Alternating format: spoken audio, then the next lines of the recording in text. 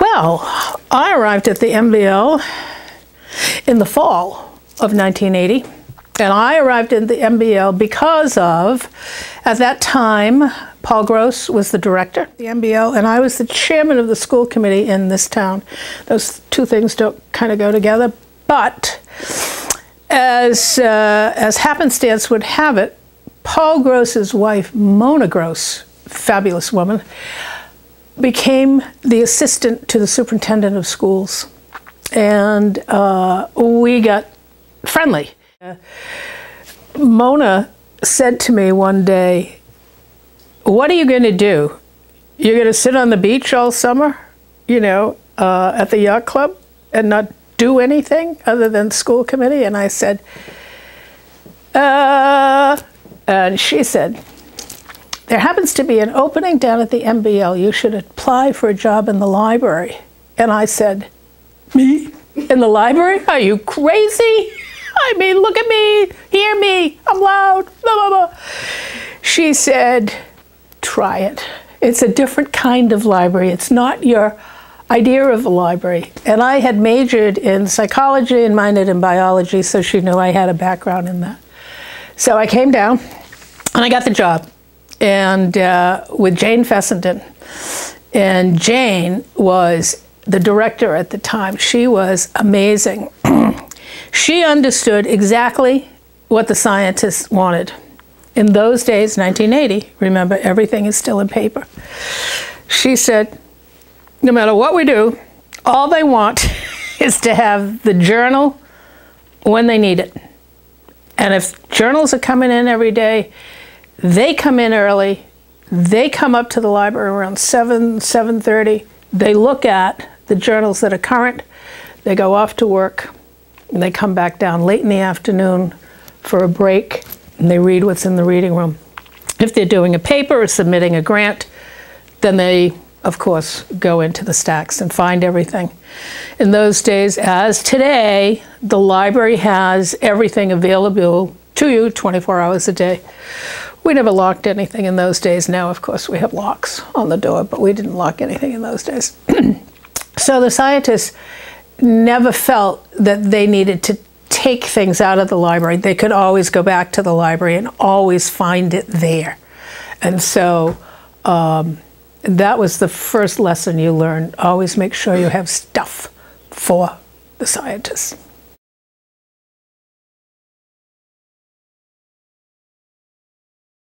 No, not in a million years. You see, my sister, my older sister, went to Simmons College, and she became a librarian. And I thought that that had to be the worst job in the whole world, being a librarian. And she was a librarian over at RISD, which is the Rhode Island School of Design. And she used to talk about how the head of the library used to sit them all down, and they would peel apples at break time and talk. And I thought, oh my God, this is the worst job in the whole world. And so I was really kind of reluctant when Mona kept saying to me, no, no, no, this is entirely different. And so it was entirely different and lots of fun and very exciting.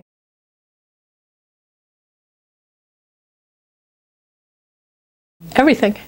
Everything. It changed every day. You know, it was a job that you get up and you were happy to go to. The people were always nice. They're, and you're there for a purpose, you know. It's not that you're there to make any money, which is for sure. You are there, I always said, you know, when you drive through Woods Hole at night, you know, the lights are on in their lab. They're so dedicated, and if they can be that dedicated, you know, I can do what I need to do to support their science. And they, you know, they were always going to cure cancer, or they were going to, you know, cure this or cure that, or make a great big breakthrough, which they have. I mean, they really have. And I always felt that the library was a part of that.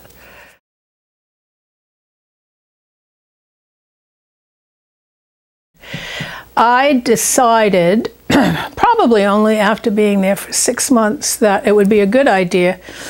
Computers were just starting to come into the libraries at that point, and all they were doing, and they completely missed the boat, even though that they were on top of the world with being the first major discipline to embrace computing power, they basically took the computer catalog and digitized it. They didn't give it anything else to do. You could go and you'd take a card and you'd look at what it was, or you could look it online and it was the same thing it gave back to you. They didn't give you anything else. But anyway, I decided I should probably go back to school and get a degree in information systems, which in those days was still called library science, but you could major in computer science. And I was lucky because I didn't have to take, as I always say, those humanities kind of things. I didn't have to do that because I focused on medicine and science and the resources that they were there. And I know I do that when I talk about the humanities and everybody yells at me, but I was focused on making sure that I knew all the resources that there were in science and in medicine. Jane had sent me down to Washington to the National Library of Medicine to learn how to search on the database Medline. And you actually had to go to school for a week to learn how to search on Medline. I know it sounds crazy nowadays, but you learned how to search. And we always tell the story of showing Homer Smith, who was the general manager of the MBL, what this Medline could do. I mean, we had a silent 700, which basically is a terminal that when you put something in, the paper would come up from behind. It was crazy. And you would put in, you know, like a blonde, blue-eyed, anemic, and see if there was any relationship. And it would go back to NLM, and it would come back, and it would say 700 postings, PTSG, I never forget it. And you could print it. Now, you didn't want to ever print that because you'd have too much, but you could, you know, print a short title abstract, title, author, and abstract. And I'll never forget Homer Smith watching this thing coming back, and it was going really fast like this, you know, those old. And he looked at it and he said, wow, that typist in Washington can really type fast. Huh? Cool. So the concept of, you know, computers still hadn't grabbed hold of the whole, you know, the whole place. Anyway, how has it changed? Well, that was kind of the beginning. And what I found was that I could actually write grants and get money for, you know, automation and things like that. So I wrote a grant to it. Then it was called Title III. It was a state federal grant, and I got a couple of $1 million. And it wasn't just to do the MBL. I had to do the entire Cape to put it on a network and computerize their records. So what you had was like 15 small public libraries in the MBL. You know, the MBL, when we did serials, we did 5,000 serials and created records into them. And all of the public libraries combined did 100. I mean, so it was an economy of scale. I wrote the grant and did everything so that we could get all of the automation in place, and we ran the system for them for quite a while. A grant from the Howard Hughes Medical Institute, and the library got $1 million out of that, and the lab got $3 million for supporting the courses, and we got $1 million. And I was in charge of that grant, and I'll never forget it. People would come in and they'd say to me, this is 1986, I think, they'd come in and they'd say to me, I want to buy this journal and buy all these books. And I'd say, I don't think we can do that. Well, you've got $1 million. I said, yeah, but I'm building a network. And no one could understand, you know, building a network to get ready for the digitization that was coming. We knew it was coming down the road.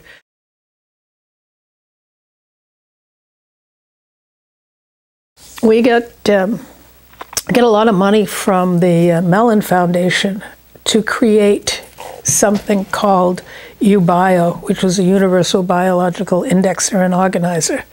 Now, I know you talked to David Remsen, but David had begun to work for me, and he was creating websites. We had Gopher for a while, and then as soon as you could create a website. David was like there creating one. And we were the first to put something up visually. We scanned all of the Leucott charts. We put them up and online, and it got on the front page of Science magazine. And actually the title was "Biologists Way Behind in Computing," you know, because biologists hadn't quite made the leap. They did, and they jumped in feet first a few years later. David got a call one day saying, "How come you people don't have anything on bluefish, Pomatoma saltator?" And David said, "What do you mean? We've got thousands of things on bluefish. I mean, you know, we live in bluefish heaven here in Woods Hole." And the name of bluefish had changed. It wasn't Pomatoma saltator anymore, it was Pomatoma saltatrix. And he was dumbfounded because everything was hardwired in. It was hardwired in you. It didn't send you back to all the old literature. It didn't send you back to all the old names of what that was. So he said, we need to build an index that would have in it all of the former names of bluefish, Pomatoma saltator, saltatrix, you know, everything that it was called. And it had like 17 different scientific names and quite a few common names. We did go to Mellon, and it was the aha moment. I'll never forget it. We were presenting our case to the big deals down at the Mellon Foundation. And David started talking about bluefish, Pomatoma saltator, and he said, "Someone was here just recently from your foundation, and we showed them that JSTOR, which they had funded, Mellon, that if you looked for Pomatoma saltator, and JSTOR has all the older literature, that you wouldn't find anything because that was the new name. And what you need is a system that would take all those names and search through it and give you back your names." And they were dumbfounded. They were like, "Oh yeah, yeah, we definitely need that. That's something we really need."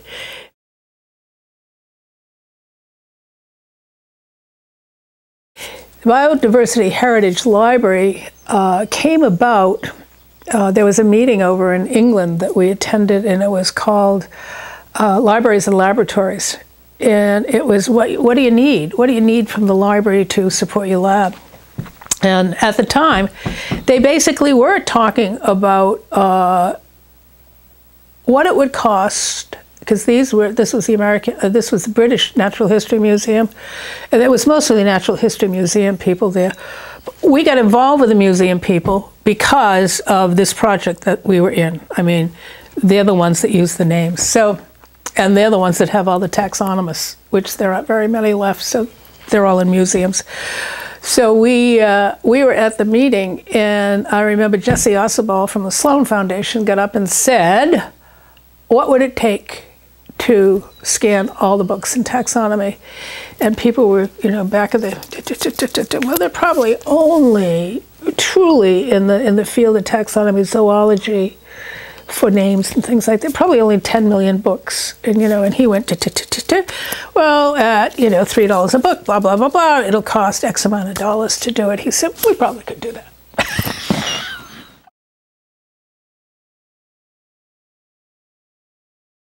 Informatics course is 23 years old here. That's not long in the history of the courses. But for a discipline, medical informatics isn't that old, okay? So what you have here is like the history of medical informatics. If you look through the faculty that started in medical informatics, they were the luminaries that started the whole field, like Homer Warner. He just recently passed away, and he was the course director the first 3 years here. And if you read anything about Homer Warner, it's like he was a pioneer in medical informatics. Don Lindbergh, pioneer in medical informatics. You know, Don Macy's pioneer in informatics. I mean, these these people come here. They know that this is the kind of place that would bring success to a course. Don, who is at the National Library of Medicine, and they sponsor the course here, he always said that he tried to have this kind of course at like medical meetings, and he said I was always competing with the docs coming to something to get a CME, and then they'd go and play golf. He said it was something new, you couldn't get them interested. He said it wasn't until we came up with the idea of doing 15 doctors and 15 librarians, medical librarians, and putting them together. And that way, in those days, remember, the docs, they didn't even know what a mouse was. I mean, they were, they could operate on you, but they were not involved in any kind of information gathering or seeking. They would always ask somebody to do it for them. And using computers to get good health outcomes was just starting to be an idea. But the Encyclopedia of Life was a grant that, the MBL, we wrote it at the MBL and the Smithsonian and Chicago Museum and Harvard and the British Natural History Museum, and those were kind of the 5 founding blocks of granite for the Encyclopedia of Life. And I thought that and part of the Encyclopedia of Life, which was going to create a page for every species, the underpinning of the information, the literature, would come from the digitization that we would be doing for the Biodiversity Heritage Library. And at that time, I thought that what we were bringing to the table, and this is why we were involved with the museum, is that we were bringing the software. We were bringing this UBio software to them so that this would underpin the information, the names changes and all of that. And when we started to look at the collections that people had, guess what? The MBL, of course, had this incredible collection of science going back to the 1700s, better than some of the museums. Did I say that? But better than some of the museums.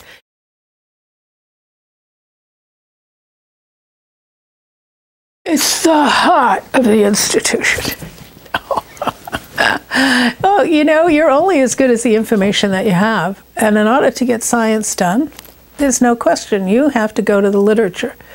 The literature in print, the literature in digital format, you have to have access to that. And the library has always been the place that has given you access. They've had spectacular collections. They've had, if a new research front came in, if they hired a new group that were doing something that we didn't have anything in, biophysics, you would have to go and support the biophysics that was going on a year-round basis.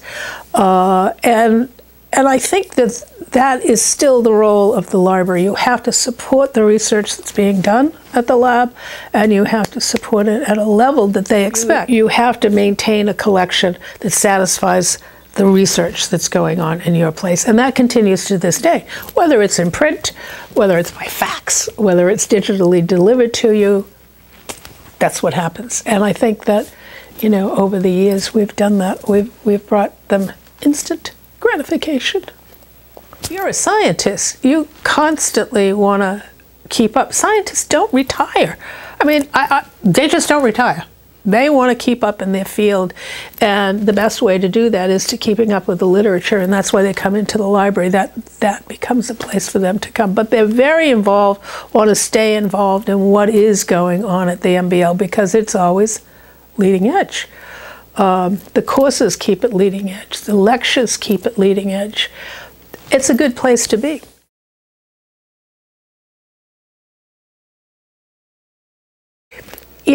Everybody is the same there in Woods Hole. It's hard to, have this reverence for the head of a department when he's standing there in a bathing suit.